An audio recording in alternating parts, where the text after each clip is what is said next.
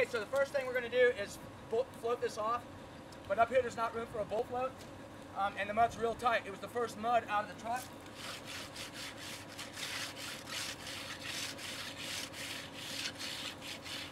And this other mud has got more moisture in it.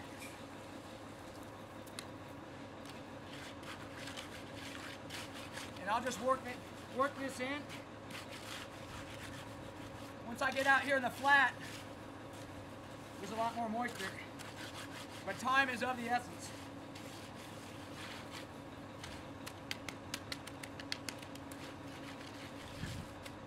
Alright. So that's that. Now I'm going to jump to the 3-foot bull float.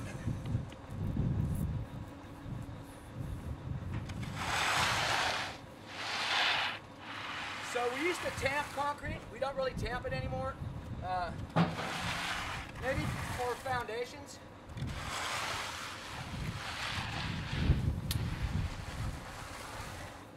One thing we do now is we just jiggle the bowl float like this.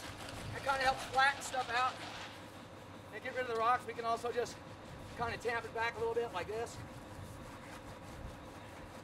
Again, I just really do not wish to put water on this.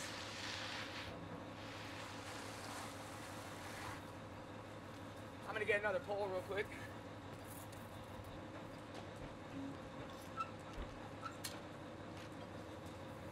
And lower the angle. So with a longer pole, I get a little bit more waggle out of it.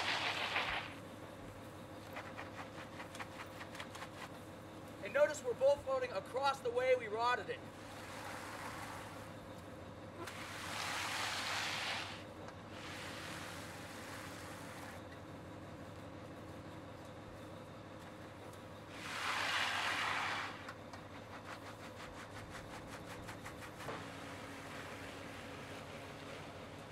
See that? It's a little bit high right there. So I leave the bull float flat. See that? And it kind of cuts the mud. And we just drag it back out of the way. For right now, I'll just leave it up against the edge. Because again, the first order is to get this somewhat sealed up. As soon as I bull float this, I'm going to hit it with steel, the Fresno, to seal it. So that's good enough for now. It's kind of well floated for the most part. I'm going to hit it with steel real quick just to seal it up to give myself a little bit more time.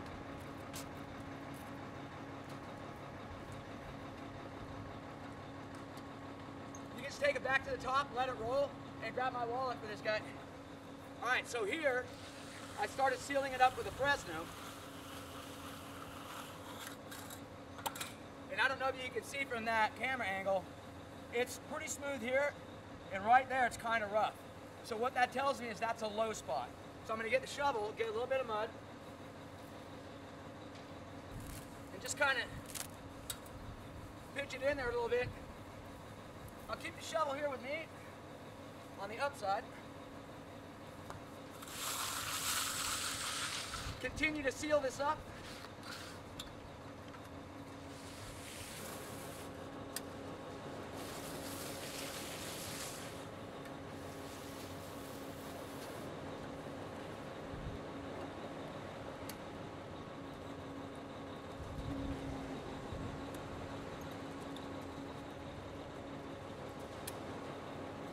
So I put that mud in that little crease or trench, and that pretty much flattened it out.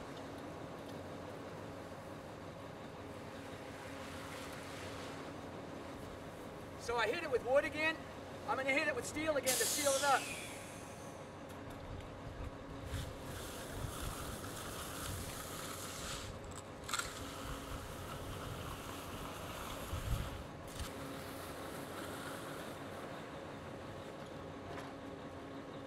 Alright, now that we're sort of semi-sealed up, I'm going to deal with this, get rid of this mud, sprinkle some around the edges, rod that off, and tune that up.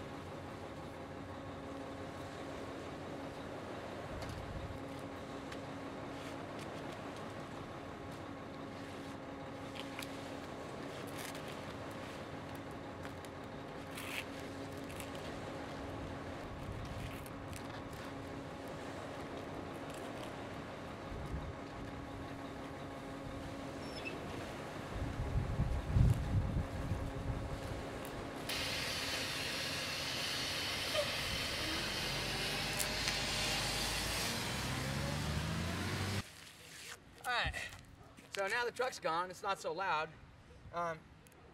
So we have our mud laid down. She's pretty flat. I mean, you know, it's a bit challenging again by yourself with tight mud, meaning dry, on my own with a rod board and all of that. But you know, it's a super budget job for a friend. And so anyhow, what we're doing now is just floating the edge. So basically, we want to not get a bunch of mud on the driveway. That's more mess we have to clean up later, right? So I'm just making sure that the top of the float is just touching the top of the existing concrete, and that I'm not pushing down like that. We don't want to do that. I mean, this isn't rocket science, and people say, oh, you're a concrete finish, oh, the hardest work known to man. Yeah, it's physically challenging. Usually it's lack of knowledge, or, I'm sorry, just outright stupidity. I mean, I've worked with some really good guys over the years, and I've worked with some guys that, quite frankly, don't need to be in this business. I mean, they work you to death. You know, we have a saying, lose my number. I mean, and I've said that more than once. But anyhow, there's a lot of good guys out there. It's a good way, to put food on your table, nice, honest living. And if you're watching this to maybe educate yourself on how to finish concrete, that's cool. If you're looking at doing this yourself, you know, you really might want to consider maybe just setting the forms up yourself. You can see our other video, how to set forms, concrete forms. But when it comes to this, you know, it's just not so easy. And when it starts to get away from you, it's really bad. So I'm just going to keep going here. So I'm gonna just run into high gear here real quick and get this tuned up before I lose my ass.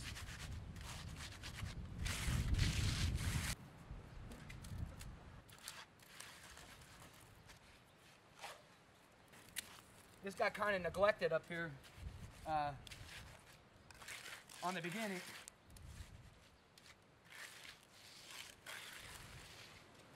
For example, if there were two of us here, while I was rodding that stuff off at the bottom around those boxes and everything, somebody would have been up here doing this.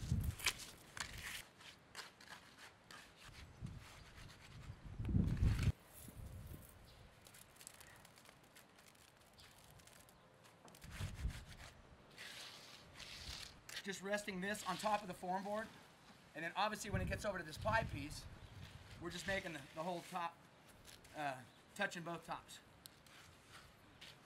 And don't be afraid with this hand float, you know what I mean? Right now the mud's still kind of wet, and the name of the game right now is just to get it flat and just keep it nice and tuned up. So I'm just gonna go to right here, go back and trowel that real quick.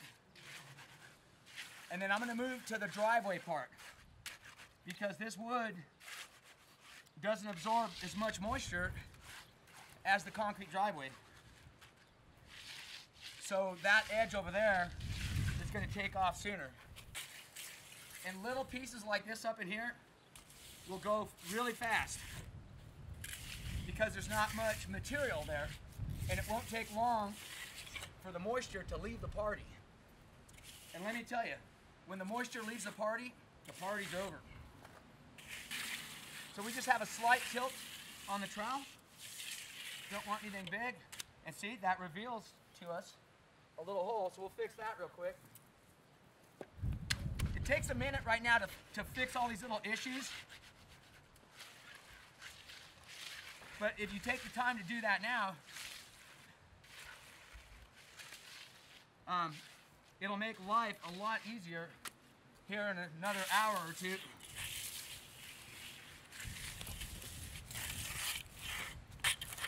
Another good tip is to keep your edges clean, both on the wood and here.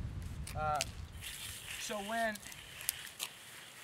the mud really starts to go, especially if you get behind, it starts to get really hard real fast, you're not kicking a bunch of stuff in there that you now have to work extra hard. Remember, the name of the game is flat and clean.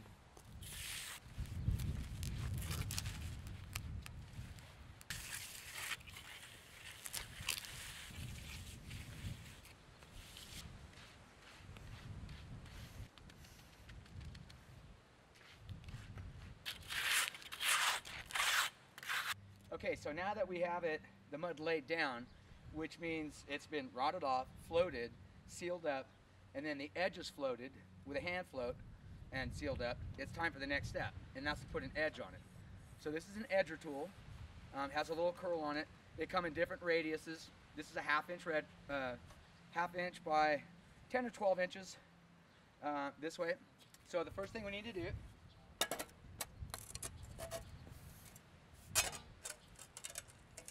we're going to take it and actually run it backwards. The tool works like this inside to shape the material, right? But again, we're always staying clean. So this breaks the material up, it exposes the existing curl, and it also cleans the existing concrete, all in one deal. Okay, so we flip this guy over, and just gently, I'm just letting the tool rest on the concrete. I'm not really doing much to it. As you can see, it's dry. You don't want to push down like this and leave a big mark.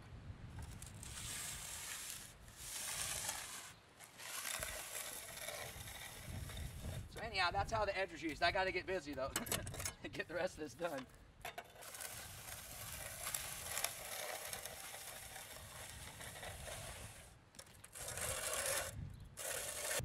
And then again, we don't want to leave any marks. Now I could get on my hands and knees and trowel that out, but this is my little mini Fresno. And just let its own weight take care of it. Right now we're not really worried about, right now we're just worried about shaping the material. And to get around these other small objects, we use the old hand edger.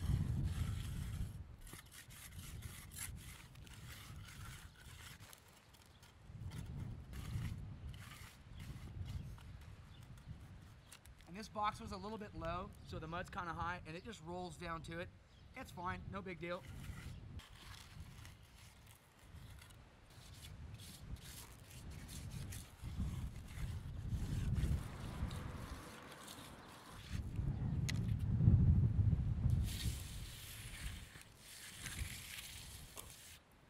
Oh shoot, that's all opened up. Yeah, so basically what I'm doing is I'm just following the initial joint that's there. I'm just sighting down it. And we're gonna cut with this guy. Step this down a little bit. Now some people think we put these in just for looks. Well, their main function is so when the concrete starts to shrink and crack, hopefully it'll crack in these joints or grooves. Okay, and this tool is the actual finishing joiner. It's like two edgers welded together. And that just makes a nice curl. So right now we're trying to get them as straight as we can.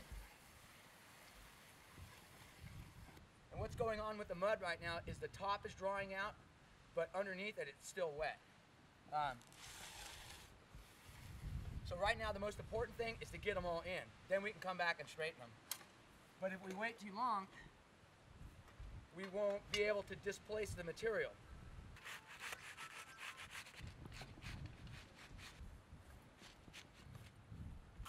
Okay, so we cut our joints with the deep joiner, and again that makes a nice deep joint. It pushes the rocks down, gets them out of the way, and then I chased it with the actual joiner, and now I'm hitting it with the Fresno again to A, wipe out the marks, and B, seal it up. And then I got to get back over here on these edges against the driveway because they are not in too good a shape.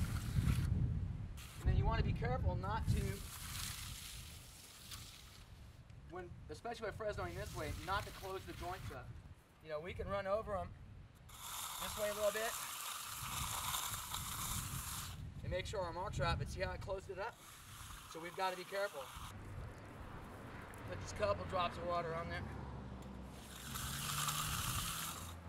And then open the joints and the edges, and then I'll get on it, trowel it, and broom it. Okay, so now we're using the hand edger, and we're going to try and clean these edges up. So, I mean, as you can see, the mud is still, it's not hard at all. It's just dried out. So we have a little bit of issue here on the edge. It's not 100% like solid, like looking like clay, if you will, like it was squeezed out of a clay mold. So what we could do is we can scrub up a little bit of cream with our hand float. At the same time, we're checking that we're still the same height. It's just the way it's supposed to be, and also so it's not a trip hazard. But concrete should, it should be flat, have clean lines. The joints should be nice and curled. The edges should be nice and curled. No extra mud out here, all ground in, looking terrible, and all of that. So we can just steal a little bit of cream off the top. And again, we're not leaning in, we're pushing down evenly. We got most of it taken care of there. We can also just very lightly get a little bit of cream. We can just very lightly get a little bit of cream on the tool and put it in there and get rid of that. I'm having some issues with the way they left the edge on some of the concrete. They edged it, then floated over it, and didn't edge it again up here on this little radius, this curve. And it was just horrible to try and fix. Actually took a lot of time. Okay, and then we go ahead and seal it back up with steel. Now keep in mind that every time we do this, we're drawing more moisture out and we're accelerating the cure time. And while we're talking about that, in the winter time, it's really cold, so we'll put chemicals in it to speed it up, and maybe even hot water to accelerate, to get it to kick. And in the summertime, we'll do the opposite. We'll add chilled water, and then maybe some chemicals to kind of stall it a little bit. There's also a spray you can put on top to helps keep the top from drying out too much. I don't have any of that. I'm not a contractor. I'm just a day finisher. So I finish for different contractors. Oh, and see how I'm getting the tool marks out? So I opened this edge up because by floating all this, I kind of closed that joint up, and we want to keep that open. So we're always taking the tool marks out. But doing this line of work has really allowed me to be me, and that's important to me. I just need to be me. So as you can see, I'm just taking the float, right? And you got to be careful. Try not to steal too much cream off the top. So we're going to check it with our edger, see where we're at. And if you have to sprinkle a couple drops of water on there, sometimes even just wetting the tool.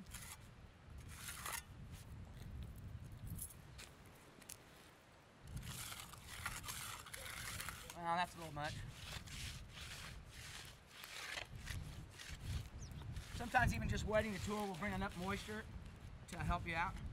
And then the little bit of moisture over here helps sweat some cream up. But yeah, in being a freelance finisher though, I don't, I just have the tools I need. It's the contractors that typically provide, all the other stuff. But every once in a while I get a little gig, and we're going to start our YouTube channel showing people how to do stuff. And well, since I've been doing this forever, why not show how to finish concrete, right? And set form. And at the same time, it'll help us become better filmmakers, because we're learning and growing and working in harmony together. But it's true. So anyhow, you can see how jagged this is because the mud was, I'm doing this by myself, which I really should be doing in this kind of wind. So anyhow, all the leaves blowing in there and stuff like that, it's so hard to tell. It's always windy up here, but anyhow, we call it a fossil finish. No extra charge. But when I go to do the final trowel on this, I'll try and pull what I can out and pitch it to the side. So anyhow, once I get this done, I'll be in good shape. What I'll do is I'll go back and open the joints up. I'll hit it with the Fresno one more time. I'll edge it one more time, and then I'll hit it one time with trowels and broom it. And that'll be it.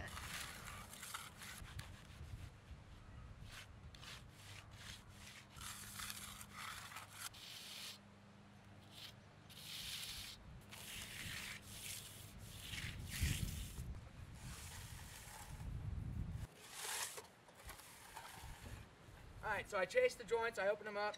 I'm going to hit this edge. I went from edges to joints, and now I'm going back to this edge.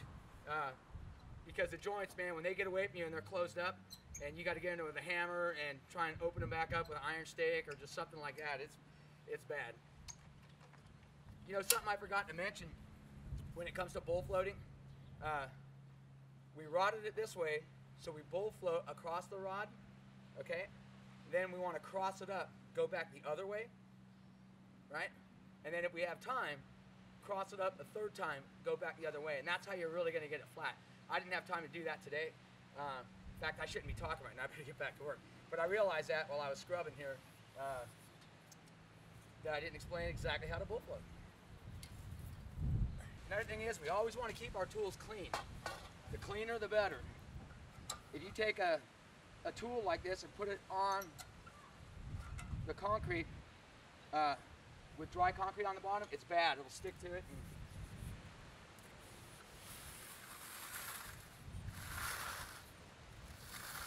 So it's almost tight enough to get on. I'm just getting the tool marks out.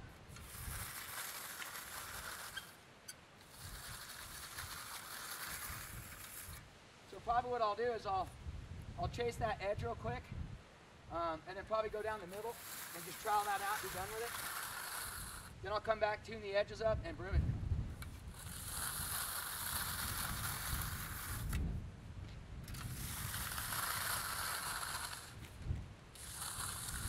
I could go for the weight, but I don't want to spend the time, so I'm just pushing down real hard.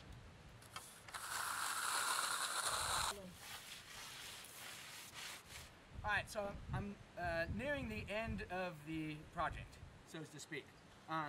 So one last time, I'm just using my hand float in a circular motion.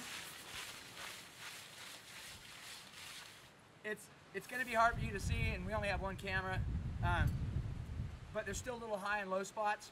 And in fact, can you tighten up right here? Alright, so with a circular motion, see that is rough, and that's still shiny. That means it's not flat. So, with a circular motion, we push down, and notice how it looks like in the parking lot sometimes too, the rotary finish. That's how they do it when you see those big parking structures. They just get out there early, they float it off like that, and so on. But anyhow, that's how we get it kind of flat. Then we'll come back over it with steel. And I'm pushing down quite a bit. You know, I'm putting some weight into it. But it tells you where the high and low spots are. For some of you car people out there, it's like when you go to glass out a car. You know, you primer it one color, then you mist it with another color primer, and then hit it again lightly with sandpaper with a block. And the low spots will keep the second color, and the high spots, the second color will go away instantly. You know what I mean? It's kind of like that. The same thing with the, as I explained earlier with the bull float. We hit it one way, cross it up.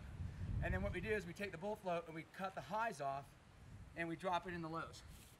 And that's what we do with this. That's why we hold it completely flat, just put weight on it. Circular motion, we're flat. Then we trowel it out and, oh, what did I say earlier? It's always, when you're instructing, it's like the cooking instructors and that, you get cut. So I just did this while I was cleaning because I was in a hurry. I'm pretty caught up now, but I was kind of behind a little earlier. It was getting kind of sketchy. So, but keep in mind, be careful, they'll get you. And especially small jobs. The smaller the job, the more likely you are to get in trouble, believe it or not. So I'm just gonna work my way out. And again, for this edge, I'm just on the edge, just holding it firm, making sure it's flat. That gets some cream. Now that the mud's tightened up a little bit, I can just lean on it slightly and apply a little bit of pressure, and it won't roll it over.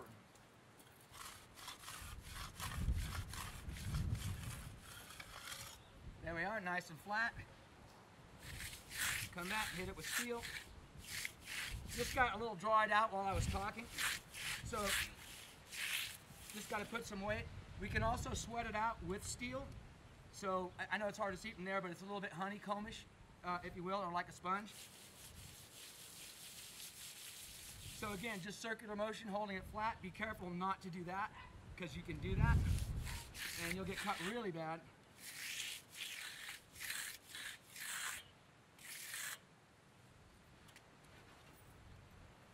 And I've also been using my hand joiner to chase the joints by hand, and we make sure to get those tool marks out, get the edger marks out, don't leave any hard trowel marks, and keep on trucking. Now by doing this across the joint, I mean the concrete's relatively flat. If it was really super bumpy, kind of like a pond or something, I might cave these joints in, but I've stayed up on them. I've chased them a couple times with the pole joiner. I Fresnoed it out with my little Fresno, keeping everything, I mean, pretty flat. The little bit of stuff you saw there is natural, but I've seen concrete where, I mean, you look like Gilligan and the Skipper. It'd be just big wakes in it, just horrible, horrendous stuff. So this is relatively flat, so we can just take our tool, our hand float,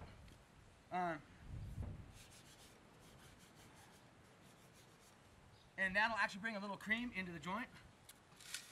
And we lift up the front a little bit, and then we push down on the back, lifting the front back to me up. And then, whoops.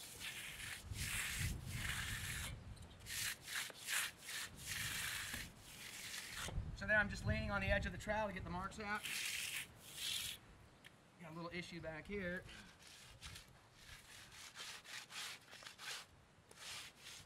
And I mean, it's not going to be 100% flat because the concrete shrinks, and it just shrinks in such a way that it gets, you know, it's almost impossible to pour a slab and have no puddles in it at all. Like a house foundation, or a big building, like a big IKEA or Costco or something like that. You know, those slabs, they get out there on like, sort of like lawnmowers with paddles and everything. So it's hard to control everything, but, you know, we put some effort into it, and, you know, just try and get to look good.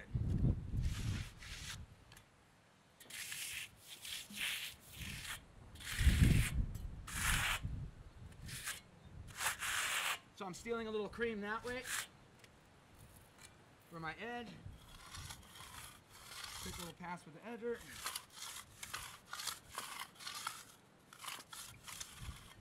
And this edger is the same as this joiner, so I can even use that just to clean the very end up if I need to or choose to.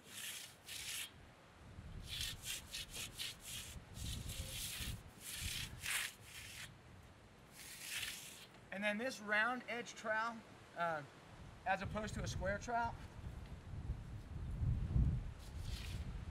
that can leave a little line out there on the edge, whereas this is curved and doesn't really do that as much.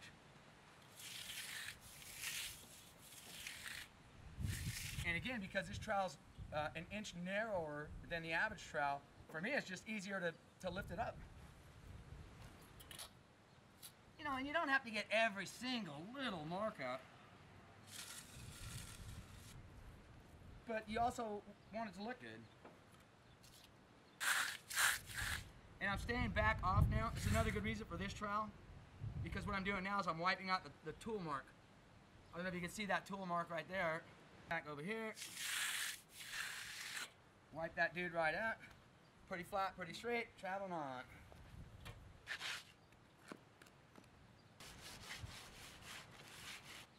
But I believe that the sign of a good finisher to be is one that fusses.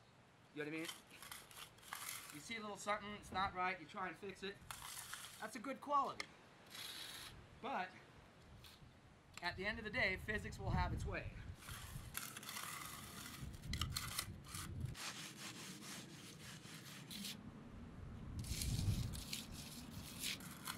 This edge is just almost impossible to work.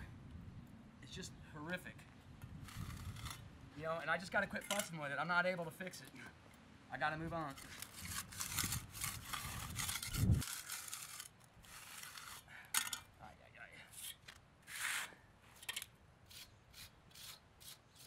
So now it's time to broom.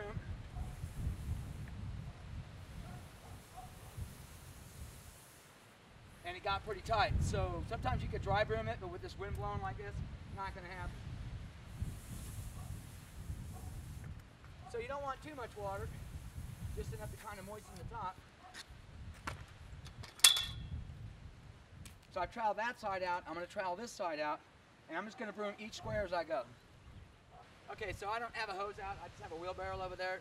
So basically we're just going to take this broom, it's just a poly plastic broom, made for concrete, and I'm just going to shake some water onto it and just drag broom across.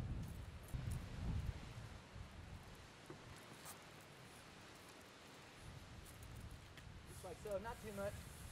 And then the broom itself has some water in it for like the first pass. So you don't need to worry about as much water here as you do the other piece.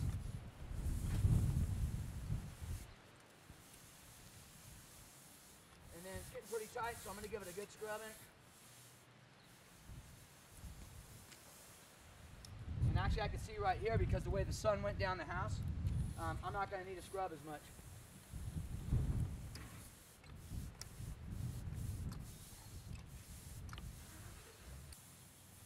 All the way back, pull one, pull back.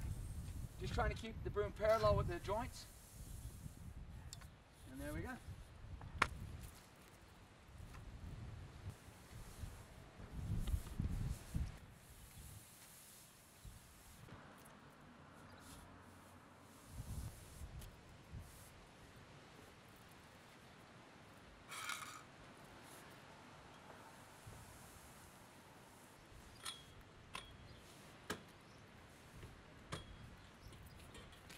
Well, there we go.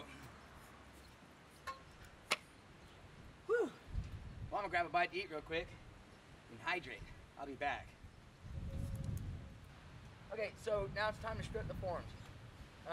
If you're a beginner, the best thing to do is wait till tomorrow if you can. Some of the concrete could get like jammed down inside, in between the forms, because we cut the grass back a little bit. So we just drag the hammer across. Make sure we don't have any mud locked in there, like so. Pull the nail. Best way to pull a nail actually is sideways, like this. A lot of people think just wrenching on it like that. You can actually break a hammer that way. And we'll give the stake a little tap, pull the stake out. Now for this board, I pulled the other stakes just so I can show you.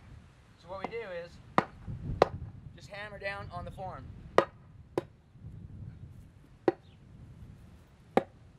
And be careful, because one bad hammer will put a dent in a hard day's work. So we're going to pull away from the concrete and up very carefully. I got that nail over there. So to clean up, I'll finish pulling the forms. I'll come over here with a shovel. I'll scrape up the little bit of excess mud, the spillage. Then I'll take my trowel and a wire brush, and I'll go around the existing concrete and get that stuff up. It's not appealing. And yeah, I'm one of those guys. There's some guys that, oh, knock it off. But hey, you know what I mean? We're at a home, it's custom work. And again, flat, clean, tools clean, everything clean, including the existing concrete. So, well, there you go. I hope you learned a lot. Keep in mind, if you're going to try and do this yourself, it's pretty involved. You know, you might be able to rent tools at a rental yard or something like that, but at least consult with a local finisher. How can you find a local finisher? Well, you can contact concrete pumpers in your area or the ready mix plant and just say, hey, you know, I need this. I have some concrete work I need done. It's possible to go ahead and set the forms yourself and then just hire a couple finishers. We call it place and finish. You know, you just show up, you know, and for a fee, X amount of dollars a day or something like that, you know what I mean? And, you know, you really might want to have them come by, see if they'll come by before the pour and look at your forms if you did set them up, you know what I mean? But your best bet is just find a reputable contractor. And again, you can do that by contacting a ready mix company, or pumpers, concrete pumpers in your area, and just say, hey, you know, I need a good contractor to come out and do this. You know, somebody that's not fly by night. You know, and then go through the steps. Nowadays, we can do the Google search and all those kinds of things, you know what I mean? So check up on there, because like I said earlier, I've worked for some really good guys and still do, and I've worked for some guys in the past that I said lose my number. Well, hey, it's been great teaching you what I know about concrete. And if you'd like to learn about setting forms again, we did one on how to set forms right here on this same job. So again, thanks for watching, and we'll see you on the next one.